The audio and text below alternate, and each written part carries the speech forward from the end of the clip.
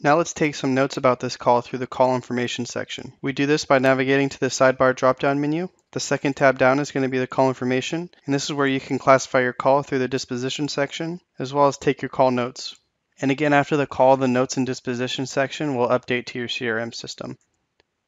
Now again, through the floating app, you can see that I'm on a call now. I'm going to navigate to my sidebar menu and start to take my notes about this call. And then again, after the call, this notes and disposition section will update with the rest of the call activity information.